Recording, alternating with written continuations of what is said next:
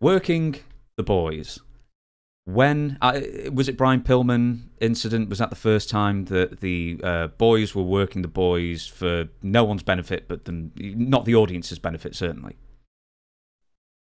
Yeah, and that was the only thing that I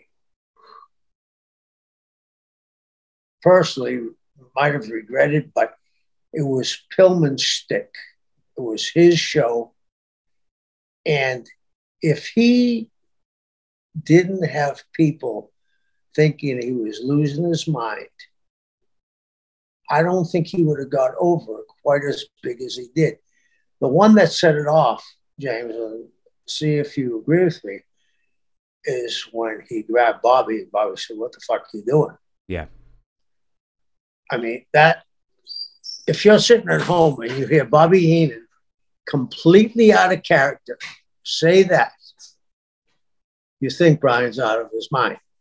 Now, if everybody knew that, right? If everybody knew that Brian was working, Bobby's reaction would have been completely different. He wouldn't have said, "What the fuck are you doing?" And Bobby would have tried to put a little bit of a happy slant on it, or a cute comeback.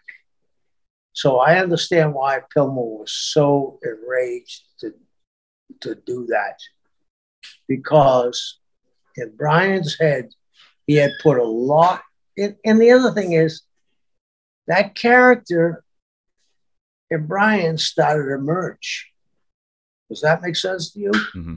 Brian was so deep into that character, it started to merge as him.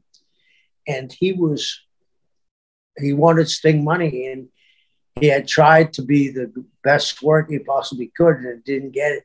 So he was going to get it the way he wanted to get it. And he thought he had to work the guys and everybody else. Do you remember any other examples where, so one off the top of my head, DDP and Buff Bagwell stage a fight in catering or scuffle in catering or something like that, but do you remember any other ones where two people were trying to convince everybody else in the back that they really hated each other? No, I don't. And I didn't know why Paige would have done that, because Paige was so well liked and Buff was well liked too.